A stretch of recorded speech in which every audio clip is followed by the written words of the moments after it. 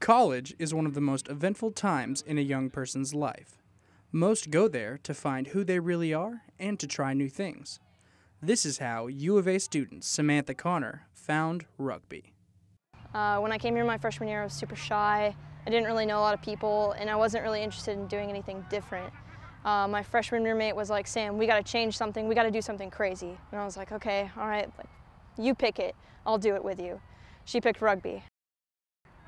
I can just feel how, I guess how taller I've gotten, how bigger I've gotten, and how much I feel better about myself. If I can go tackle someone who's 300 pounds running at me full speed, and I can take them down, and then pick up the ball and keep going, sure, I can ace that test. I can study for 10 hours. I can do anything. I can stand in front of the camera and talk to you.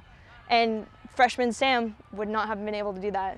Not only has joining this team brought Sam out of her comfort zone, but it has also allowed her to make lifelong friendships as well. I feel this bond with them. And especially, when we're playing 80 minutes, we're tired, we want to go home, it's been a long game.